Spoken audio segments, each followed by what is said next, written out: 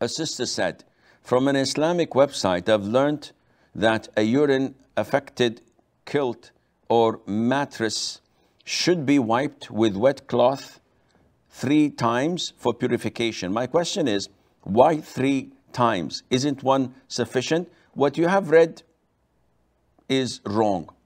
This is not the right way of doing it.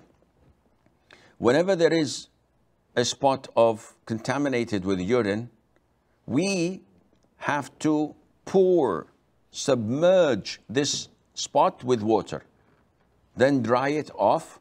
Then if the urine is gone and has no traces, this is sufficient. Otherwise, we have to pour more water, whether it's a carpet, whether it is a mattress or anything like that. The dalil is that when a man from the Bedouins, a nomad, came to the masjid and he urinated in it, the Prophet ﷺ told them to wait until he is through, and then he ordered them to pour a bucket of water on that urine. He didn't order them to dig it out. He didn't order them just to put some sand on it. No, pouring water, submerging it in water, which would mix with it and then dissolve it as urine, would be sufficient. So what you've heard is wrong.